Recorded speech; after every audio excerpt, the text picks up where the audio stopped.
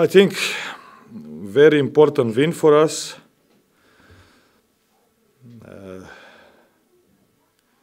We had a lot of ups and downs in games, and it's normal. The calendar of October is like that, and we're in the middle of it, and of course, not possible to keep a level of the game the way we all coaches wants, of course. So, but I can say that decisive third quarter was the key of the game, where we really put a lot of defensive effort, and then, of course, then confidence for offense is coming from good defense as well. So I think the game was still open in half time, but third quarter was really, really good performance of all of the guys.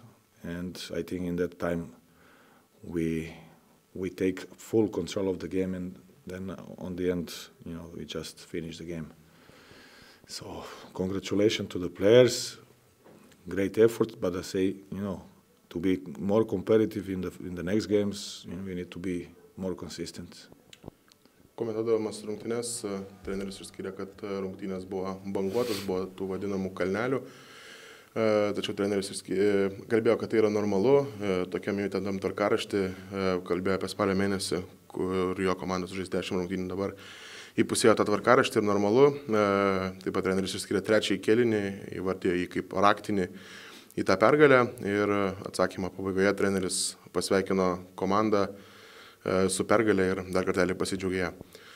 Coach, before the game, everybody talks about Tomasz Pavelka, how to stop him. It looks like your plan was good. I must say, Pavelka is, it's a unique size in the league, and of course he is doing a great job in Šiauliai. And of course that was one of the topics preparing this game, how to play against him. But in general, I say, playing against Pavelka is a team game, in defense and in offense. So I think that on the end of the day, we did a good job. Klausimas buvo apie Tomašą Pavelką, kurį reikėjo sustabdyti, ką treneris atsakė, kad Tomašas Pavelka yra unikalus dydžio žaidėjas visoje lygoje, ir vienintelis būdas, kaip jį galima sustabdyti tiek puolime, tiek gynyboje, tai yra komandinis darbas. Ir treneris pasidžiaugė, kad tą pavyko padaryti. Coach, a lot of games at home, and now 3 games in a row on the way. What will be most important in this game? First of all, that's the schedule. But I say, right now, home court gives you some advantage, but in general, not that big advantage. It's still early part of the season, and the teams are still not all in a full shape, which is normal, of course. For us, it's good that we keep this home court advantage well, that we won these games. Of course, now the games away coming.